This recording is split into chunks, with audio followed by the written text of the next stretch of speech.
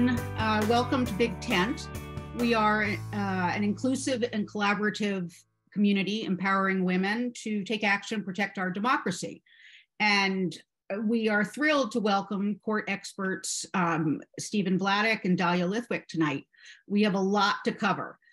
Recent Supreme Court decisions, including, of course, the independent state legislature case, the court's ethics or lack thereof, what kind of reforms might help, and the shadow docket, what it is, what it portends. And we're very fortunate to have excellent guides through this thicket. Stephen Vladeck is the Fed Courts professor I wish I'd had.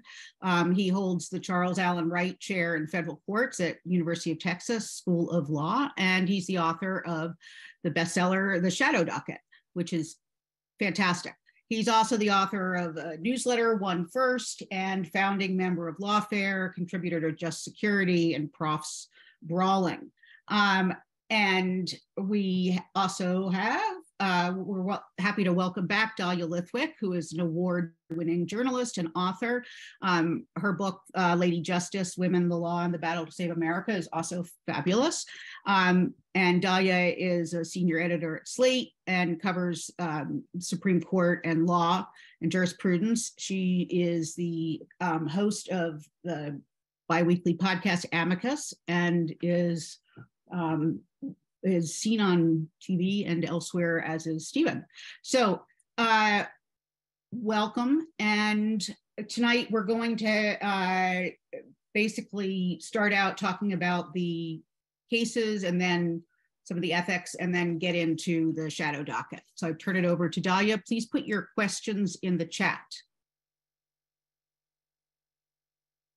So I want to say thank you to Big Tent for having me back. And I want to say congratulations to Steve on a really, truly phenomenal book that was almost impeccably timed, Steve, for this moment when everybody's trying to figure out what's happening behind the scenes. And I think what we thought we would do, just because folks may have noticed there's been kind of a lot of news in the last couple of days, so we thought we'd sort of spend a couple minutes rounding up what's happened at the Supreme Court doctrinally, and then turn to sort of some of the ethics and other issues that are happening also in the shadows. And then I want to give really fulsome time for Steve to talk about the thesis of his book, because in some sense, I think it knits these two stories together really elegantly. So Steve, maybe we will just start with, we've got almost all the cases that were going to come down have come down, with the exception of the last few, which I guess we're going to get Thursday and Friday. And I think I want to ask you if you're at a place yet where you can sort of identify one or two big themes that make this term maybe different from last term, maybe different from what you expected. Sure. Dahlia, thank you for doing this and for taking time from your crazy busy schedule. I can't think of that many people who I know are busier than I am, but I know Dahlia is one of them. And thanks to Big Tent for doing this event. You know, Dahlia, you sort of hit on this already before the program started. I think the biggest theme of this term, and it's going to be true really no matter what happens tomorrow and Friday, is how much it's not last term. And what I mean by that is, last term was, from a progressive perspective, basically as categorical a wipeout and as meaningful and significant a wipeout as I think progressives had experienced at the Supreme Court since 1936. And I'm not being facetious. Like, I mean 1936 specifically, 86 years. And a lot of that was because you had this confluence of very high profile, very ideologically charged, very agenda-driven cases, Dobbs, Bruen, Western University's EPA.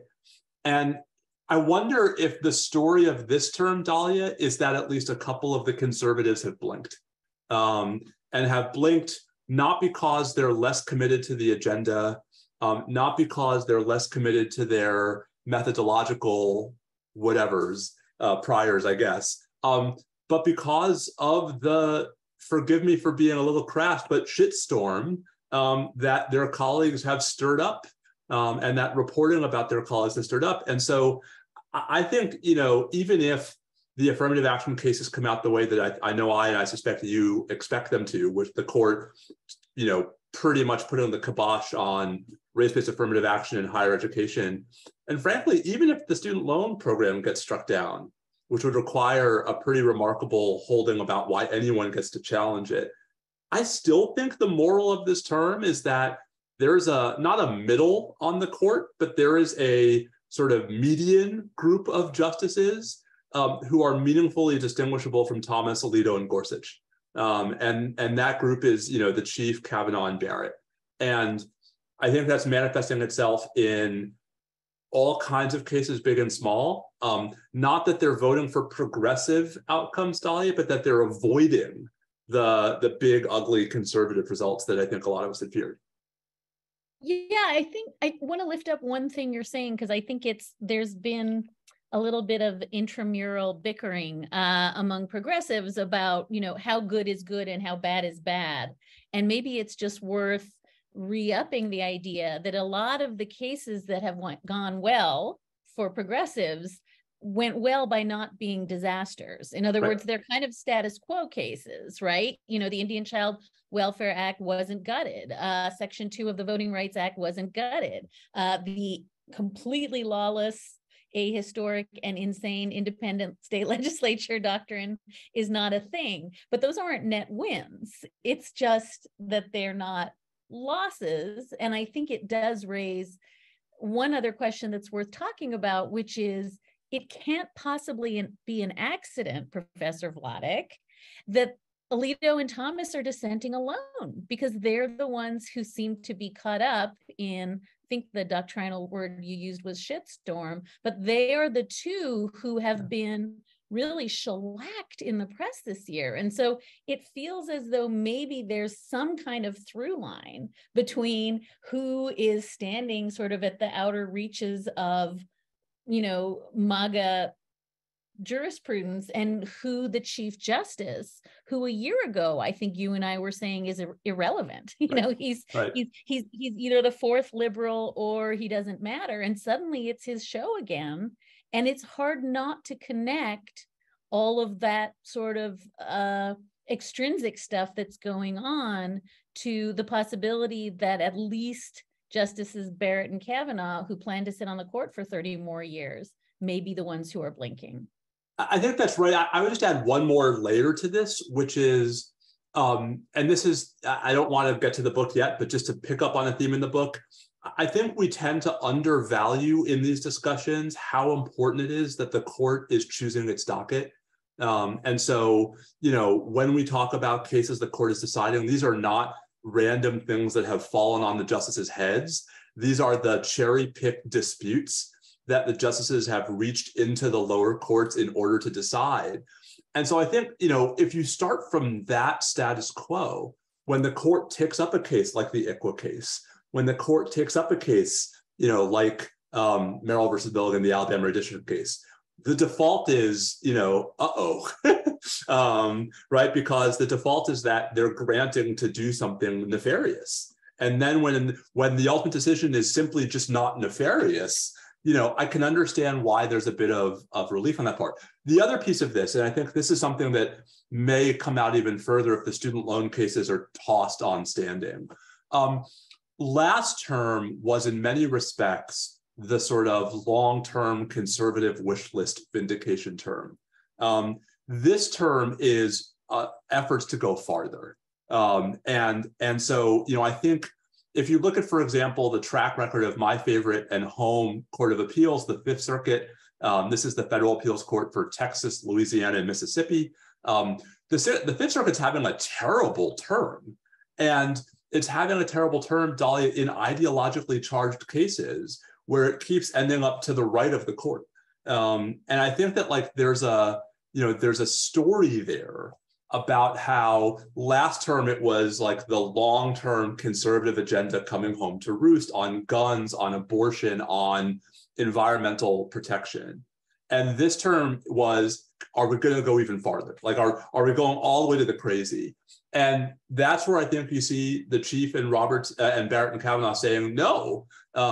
In the Mifepristone case, In US versus Texas, the case about the Biden administration's immigration enforcement priorities, which I actually think is quietly pretty important. So I think part of it is Thomas and Alito are out there on Ethics Island or ethics-free island, depending upon how you want to describe it. But I think part of it is also that like Thomas and Alito, and to some degree Gorsuch, are on board this project that's flourishing in the lower courts, and the Chief and Kavanaugh and Barrett aren't. And I think that's the distinction I see between this term and last term. So before we turn to your book, because I want to, as I said, do it justice, so to speak, but I think the other part of this is the laser focused attention on reporting, not just, I mean, it starts with the Dobbs leak and then pivots to the Dobbs quote unquote investigation conducted by the Scooby-Doo kids. Yeah, exactly. That nets nothing. But then it's really, I think, in full flower with ProPublica and Politico and the Washington Post breaking story after story, as you said, about these really, I think, not trivial ethics violations. And I want to be clear, there's been stories about what I think are probably trivial ethics violations that are getting fluffed together. Right. Justice Alito's wife, trivial, right? Justice Gorsuch's house, trivial, right? Right. Yeah. No. And we make a mistake when we, dial it up to 11 for each of them. But I think that this focus and sustained attention on the fact that there are 9 Article 3 judges in the country who have no ethics code that is binding upon them has actually become very salient. And I compare it in my head, Steve, to, hey, Ginny Thomas was texting Mark Meadows about setting aside the election results. That was a 3-day story. Nobody cared. So I think something has burgeoned, and that there has been, you see the efforts in Congress and the sustained attention, that there is a sense, and it can't be separated from Dobbs and Bruin and the other cases from last year, that people think something's wrong at the court. And I think what I want to ask you, just as a way to pivot to your book, is that it's very interesting to me that we've just both stipulated that Chief Justice John Roberts has not been a maximalist on the merits docket by any means. He's been very careful, very, very moderate, very, very, very cooperative and minimalist, sometimes so minimalist that nothing happens. But man, he has been a maximalist on this ethics stuff. He has gone to the mat for the proposition that nobody touches his court. And I wonder if you think there's any interplay between those two imperatives. This is a guy who cares deeply about the reputational interest and the integrity of the court, who seems to be fighting the wrong war. Well, or he's caught between a rock and a hard place, right? Where, part of his institutionalism is that he cares deeply about the court's long-term credibility, whether for the altruistic reason that the court's credibility is important unto itself, or for the less altruistic reason that how else can he advance his agenda if he has an illegitimate court behind him. The problem, and this came out, I think, in his response to the leak investigation as well, the problem is that he can't affirmatively sort of kowtow to Congress, right? He can't sort of open the floodgates of letting the FBI into the building to investigate the leak, letting Congress call justices willy-nilly to testify without running into the same institutional problem. Because, from his perspective, that will weaken the institution if we set all these precedents. Where I would push back is I actually think there's a really big distinction between the former, I'm not letting the FBI into the building to investigate the leak, and the latter, anyone testifying before Congress raises separation of powers concerns. Because the former is like, this is our fiefdom. If we have a police force, we have a marshal, like if we need to we'll do that. The latter is oblivious to history. And the history that and that I think we don't tell nearly enough to folks out in the world is a history where for the better part of 200 years, the Supreme Court was part of this ongoing dynamic interbranch conversation with Congress about its docket, about its budget, about its facilities, the building, right? I mean, the court didn't even have a building until 1935. And Congress used an array of powers as a means of exercising leverage over the court, leverage that was usually a response to dissatisfaction with the substantive decision-making of the justices, with the behavior of individual justices. Congress cancels the 1802 term. Congress forces the circuit justice for the Fourth Circuit to come back to Washington every August for no other reason than because they hated Justice Chase. Right? Congress makes a case go away that they were worried the court was going to use to get rid of Reconstruction. As late as 1964, Congress docks the Supreme Court justices' pay raise relative to every other federal judge because they're mad at the court. And I think, folks, there's a lot of pushback from conservatives who say there's nothing new under the sun about this court. We've had ethics scandals before. We've had, controversial cases overruling precedents. To me, what is unique about the moment we are in is just how unaccountable the court is and how unaccountable the court believes itself to be. And that is a radical difference from any prior moment in American history on both axes, right? That they're not actually accountable and that they don't believe themselves to be accountable. And I think that's a big part of the ethics story, why Thomas and Alito can act, can sort of, instead of any kind of conciliatory tone or apology for clear violations of existing rules, why they can sort of dig their heels in the sand and say, take this op-ed in the Wall Street Journal as my response. It's why we're not seeing, any real sort of move to, moderate on ethics at all. And I think, Dahlia, to me, that's of a piece with the shadow docket story, because what it's about is it's about the Supreme Court having complete control over every facet of its existence. And having this mentality that it's no one's business but theirs to decide how the court's going to be run. Okay, so this is the kind of gravamen of the book. Now we've reached the sort of beating heart of Steve's book, The Shadow Docket, which I think if you haven't engaged with it, you think it's just the kind of sliver that became fashionable to bellyache about 2 terms ago when the court was doing stuff on the emergency docket late at night, unsigned opinions. But as Steve just said, it's so much more. And I think that is a really useful frame, Steve, to sort of explain the thesis, because it's not just the learned helplessness of, other branches of government who are now somehow have gotten themselves into this Patty Hearst moment where they just say, we're in love with our captor because we can't do anything. We'll just sit here and take it.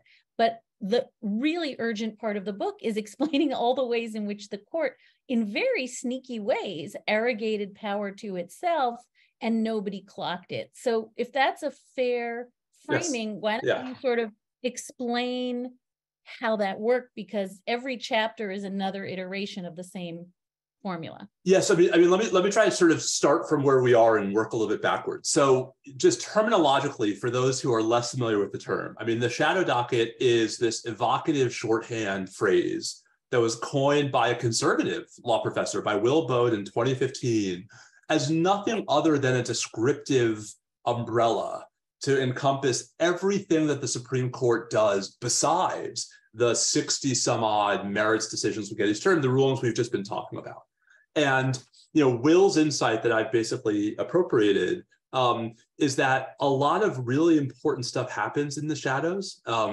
Simply by volume, 99% of the Supreme Court's work is through unsigned, unexplained orders, not the big fancy merits decisions about which we spend so much time, especially this time of year. And, many of those are anodyne. We don't care about when the court says we're not going to take up a case that is not important and that isn't wrong. But increasingly, Dahlia, as you know, we're seeing the court use these orders in ways that affect all of us. So just a couple of recent examples, right? It was an unsigned, unexplained order from the Supreme Court that allowed President Trump to put the travel ban into effect. It was an unsigned, unexplained order from the court that blocked President Biden's vaccination mandate for large employers in response to COVID. It was an unsigned, unexplained order that allowed Alabama and Louisiana to use congressional district maps in the 2022 midterms that lower courts had said violated the Voting Rights Act, and the Supreme Court has now agreed violate the Voting Rights Act. And so I wrote the book because the way that a lot of us experience and consume the Supreme Court, right? We think about the the court as the sum total of its merits docket, that the court is the Dobbs, the Bruin, the West Virginia versus EPA, when the reality is that those are actually only creations of the court's power to govern itself through unsigned, unexplained orders. What do I mean by that? So take Bruin. Bruin is the big Second Amendment case from last term.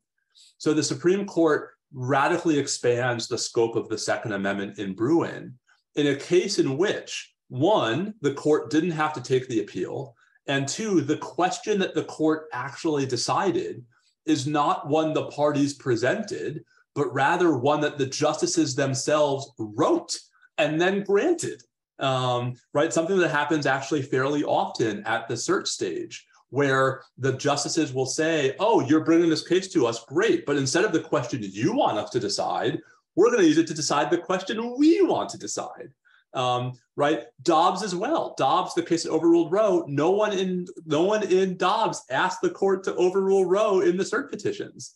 And so the book tries to tell the story historically for folks who are not deeply versed in this history, in this literature, of how this came to be. Because the one thing that I think there's no dispute about is this is not originalist, right? This is not how the court started. This is not the way the court operated for the better part of 100 years. Right into the 1890s, the Supreme Court had no control over its docket. The court decided only those cases Congress told it to decide. But if Congress said you have to decide it, they had to decide it. And so, Dahlia, part of why I wrote the book is because it's not just about how the conservative majority has abused the shadow docket in the last 6 years. It's that I don't think we can fully understand how the court as an institution became so powerful and became such a central player in all of our lives without understanding the role of these technical, inscrutable, unsigned, unexplained orders going back generations, right? I mean, that's part of the story here. So maybe I want to be Justice Alito just for one little second and say, he loves me. Folks, I know folks should know that Justice Alito adores the term, the shadow docket, and all of Steve's work.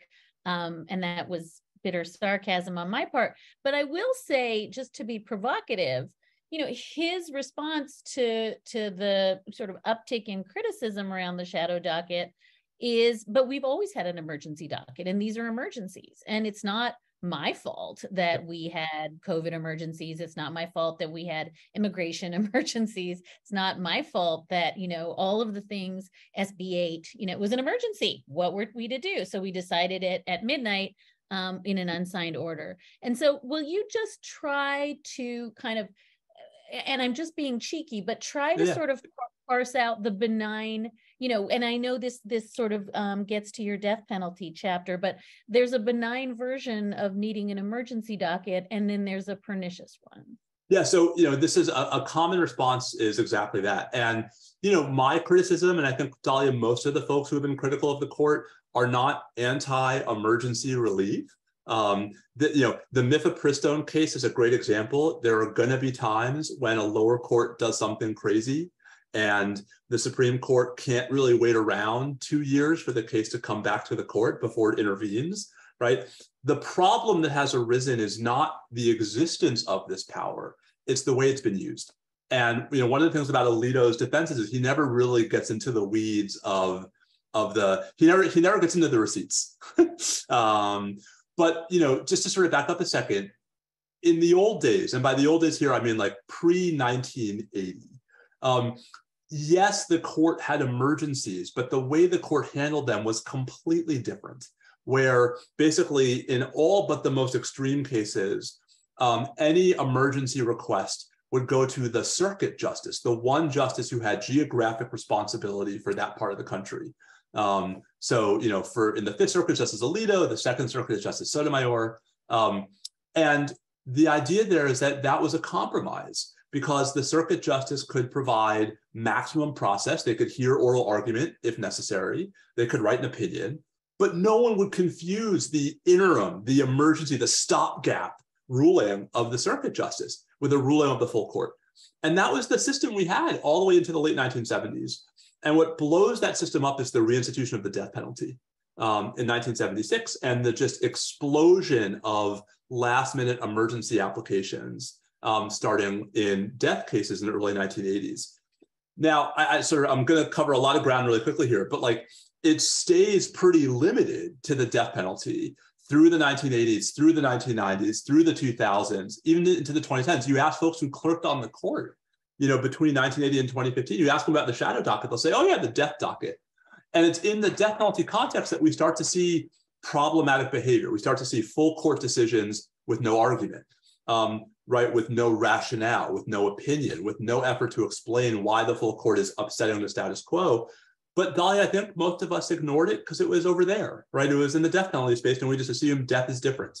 The real shift away from the death penalty and toward the modern explosive use of it for everything, including things that no one would think of as an emergency, starts with Trump.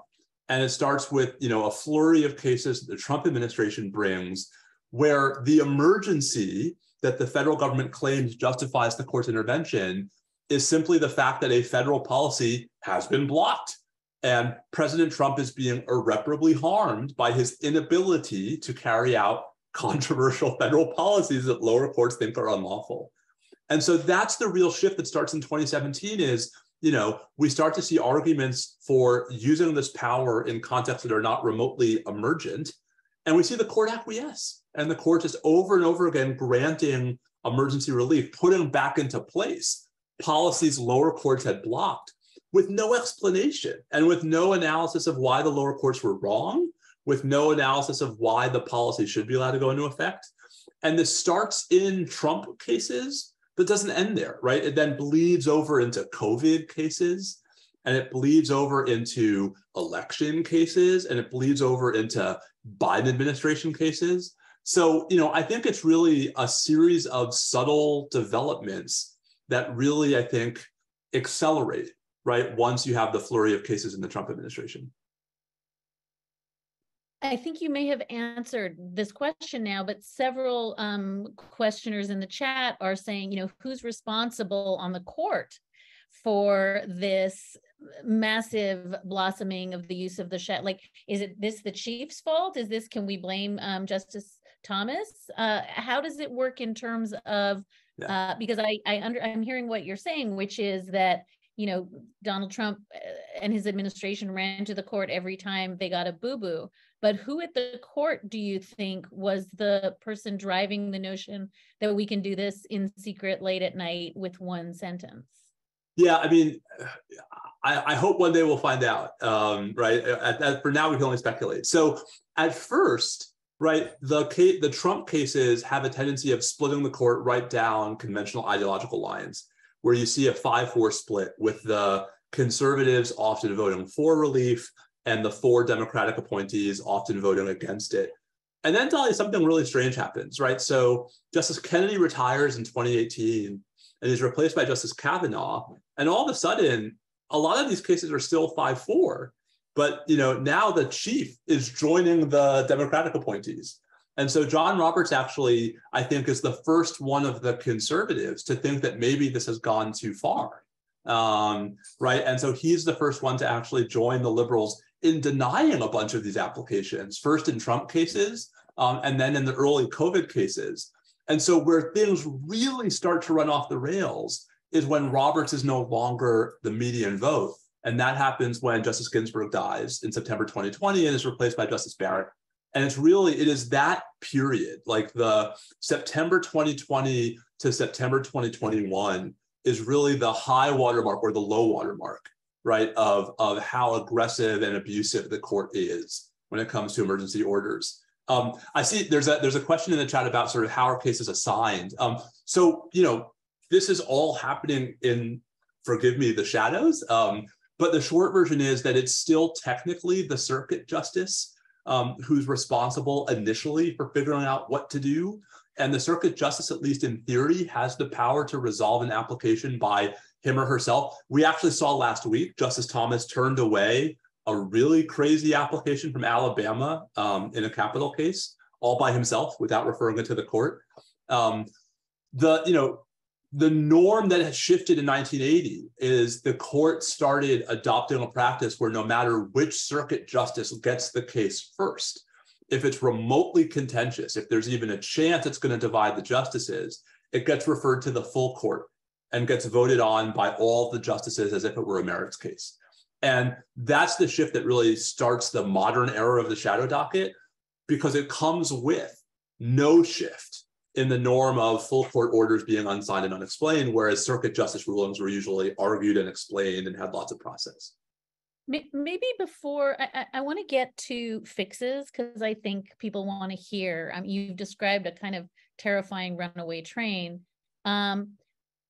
Before we get to them, I think I want to ask you to tease out, in a world where it's still a decision of the court, when the court says, the maximum occupancy rules in COVID violate the religious freedom of worshipers, and that becomes the holding of the court, there's a huge problem, it seems to me, not just with the fact that, these are dashed off on the back of napkins, but that then you have lower court judges who are trying to make sense of some of these orders that are one sentence, and we're not sure even what the holding was. And so in a sense, I think, just to sort of make this very concrete, because I think the idea of the shadow docket can be abstract, a court that is given limitless power so long as it shows its work is not showing its work.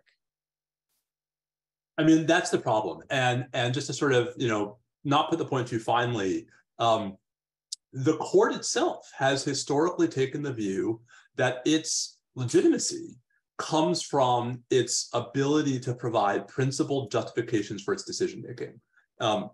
And the idea, I think, was actually fairly well captured by Justice Barrett in a speech last April at the Ronald Reagan Presidential Library, where she says, the idea is not that you're going to agree with our principles, but that you're going to agree that they are principles. And that, that's what separates us from politicians, that we're not just voting up or down on legislation. We're actually explaining why this result is compelled by the relevant legal analysis. And Dahlia, when you have, when all you're doing is small impact, insignificant orders that don't affect anybody, you can understand the temptation to not explain why you're not changing anything. But when you have the court intervening in ways that have massive downstream, that affect millions of people, that affect, which party controls the House right now, which is not an unreasonable reading of the 2022 election cases, and the court is still not explaining itself, that becomes a huge problem for two reasons. One, it deprives everybody who matters of guidance, and of every sort of, lower courts don't know what the rules are, government actors don't know what the rules are, right? I mean, it's all sort of a piece with that. But two, it makes the court look terrible, because if it turns out that the best predictor of how the court's going to rule in these applications is the partisan valence of the dispute, as opposed to some neutral legal principle, if it just so happens that these unsigned, unexplained orders have this tendency to favor Republicans and hurt Democrats, then you're actually leaning into the problem. You're leaning into the charge that these are just politicians in robes.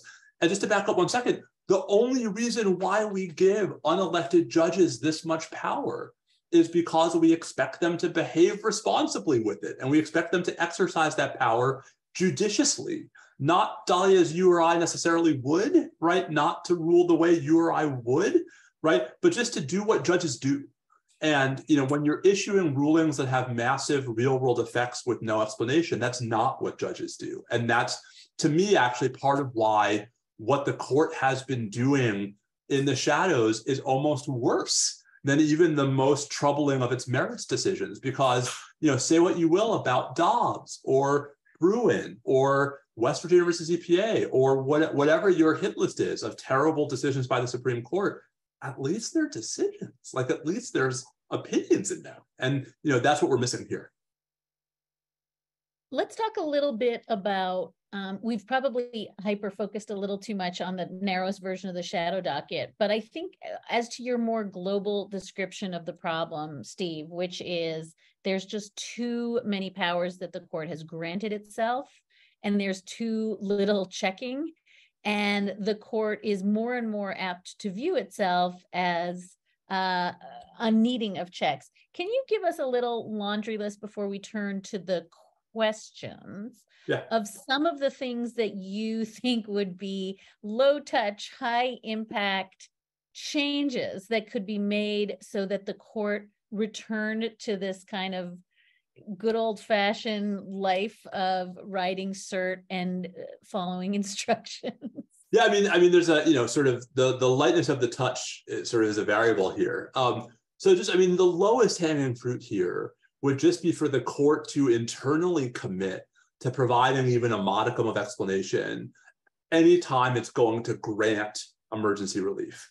And so what that means is if the court is going to stay or freeze a lower court ruling, if the court's going to reach out and enjoin some state or federal policy while a case works its way to the court, it doesn't have to tell us why.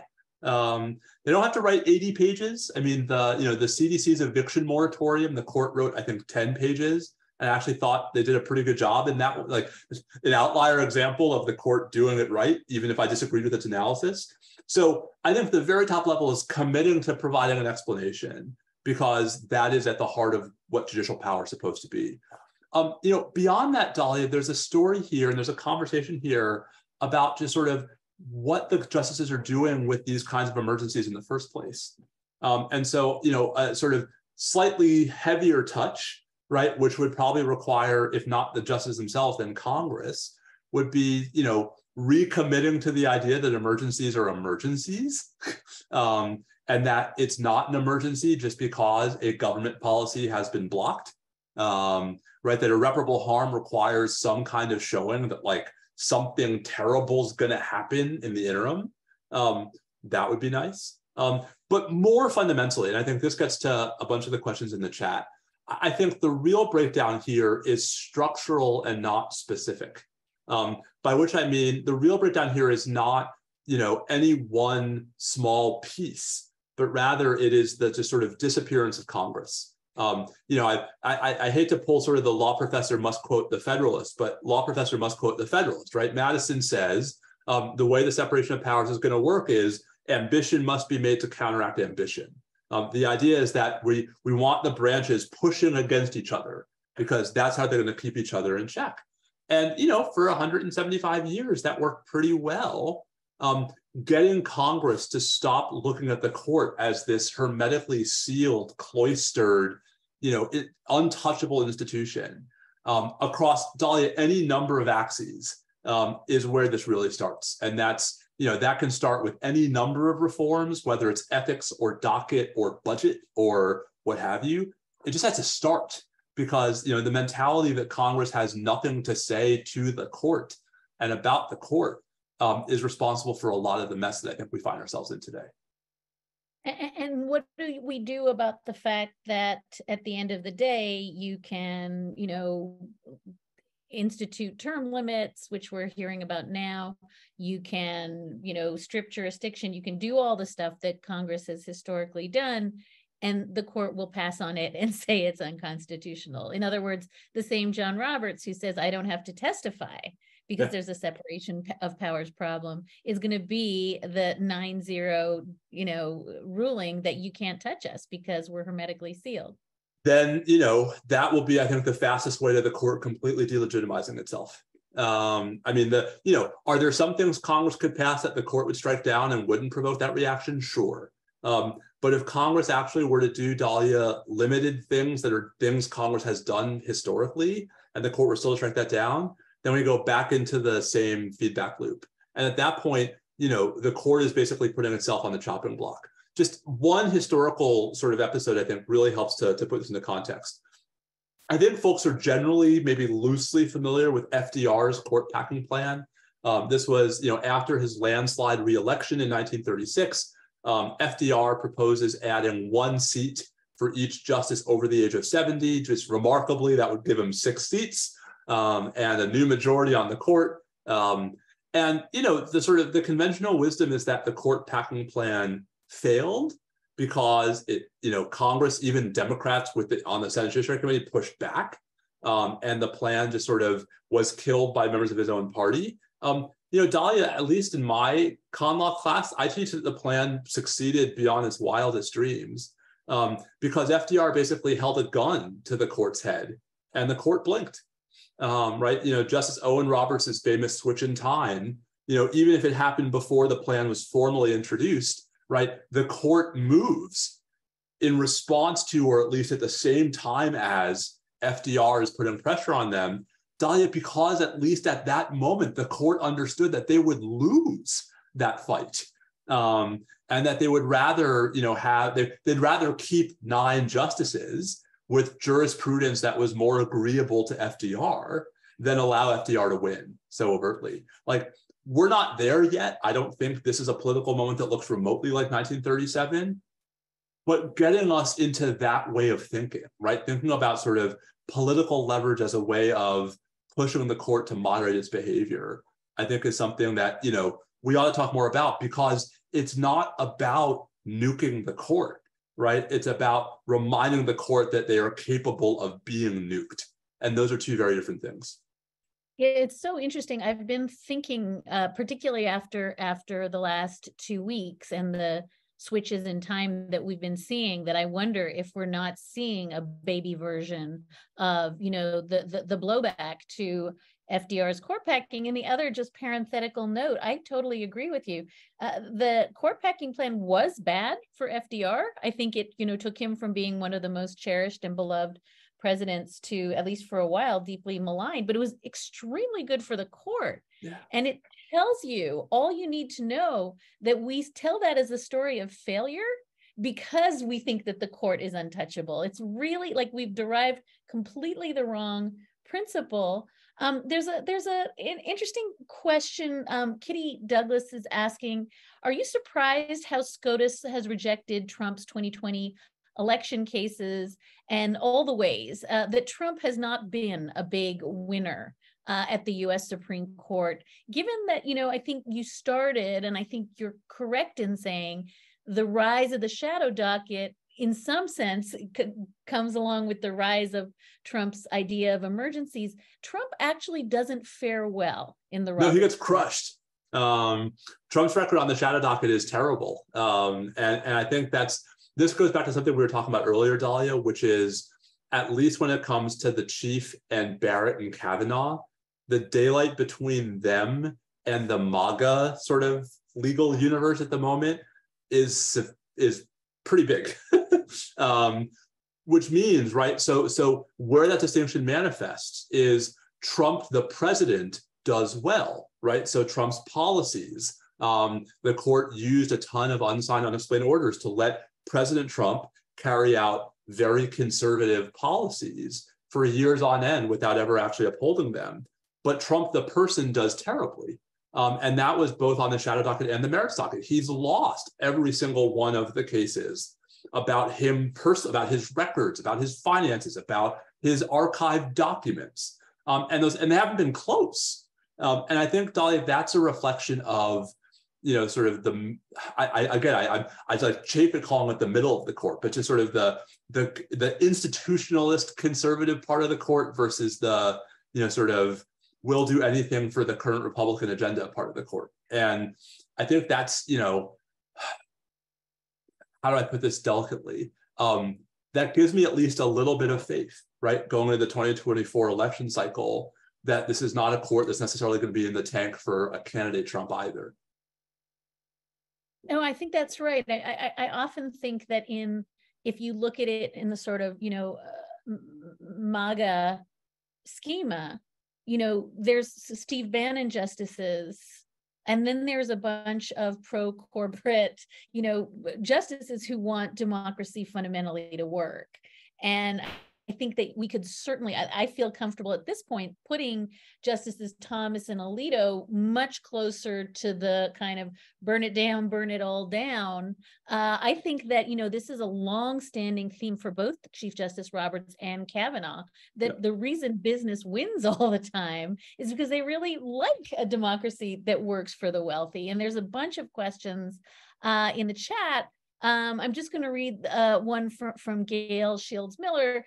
Is the change in SCOTUS due to the money corporations and big businesses are pouring into politics and the court? In other words, is the shift that we have seen in the court a result of the sort of open spigot post Citizens United? And some of the stories that we're seeing now, maybe this is a way to ask a question I wanted to ask, which is the court's definition of corruption is so cramped that you would have to walk up to Clarence Thomas with big, like Scrooge McDuck sacks of money and demand something. That this is not corruption the way the court defines corruption, but it is fairly clear, I think, that big money is shaping everything. Can you kind of answer all the people in the chat who are asking how distortive big money has been?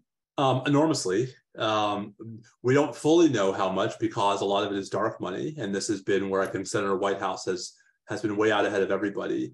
I guess, to me, the place where I see the money stuff the most, I don't know, tangibly, Dahlia, is in the administrative law cases, where, one of the places where you see a lot of alignment between the corporatist conservative justices and the more ideologically conservative justices is on modern administrative law, where the court has basically just taken a hatchet to a whole bunch of fairly basic principles about the power of executive branch agencies. It's possible they're going to keep going as early as tomorrow in the student loan cases, where there's where in the student loan cases, the sort of the premise of the problem with the program is that the statute's ambiguous. It's not ambiguous at all. It's just broad. Like Congress just wrote a very broad delegation of power, and they don't like it.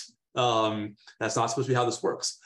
If I might sort of tie these threads together, though, like part of the problem that actually unites the justices on this is that, the same feckless Congress that has stopped regulating the court has stopped regulating. And so, it has left a vacuum for the court to fill or the executive to fill, which means, the presidents of both parties are left to ever more creative interpretations, Dahlia, of 50-year-old statutes to justify policies that are very presentist, and that you and I might think do or don't fit into the text of these old statutes, but where it's not like the statute literally says you may do X. And I think it would be nice if the court would acknowledge the sort of the consistent through line there, which is, we want Congress to do its job toward everybody and not just toward the executive. But I think it's the same vacuum that is both enabling the court to be much more aggressive in the administrative law space, and that is, sort of amplifying, right, the separation of powers breakdown, Dahlia, in a way that has this remarkable tendency of benefiting corporate interests. Because, right, the more hostile that the court is to the power of executive branch agencies, and the more the court says the answer is Congress, when it knows Congress is not going to step up to the plate, the more these decisions are actually just deregulatory. And where the real through line in whether it's the major questions doctrine, the non-delegation doctrine, the fall of Chevron deference, you name a sort of technical administrative law topic, they are all deregulatory, which I think is where you see all these threads coming together. There's a whole ton of questions about court packing, and it's outside the scope of your book, but it's certainly, I think, top of mind for an awful lot of people. You and I both have agreed, I think, quite zealously that the threat of court packing can be quite a bludgeon. What do you think about the possibility of adding a bunch of seats to the court? So this is, everyone's been enjoying this talk so far, and now they're going to hate me. So I am the rara avis. I am a progressive who is vehemently anti-court expansion, and that's for two reasons.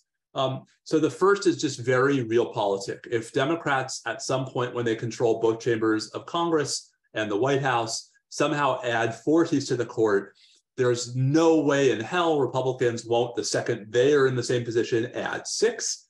And then the Democrats, next time they're in that position, will add 8.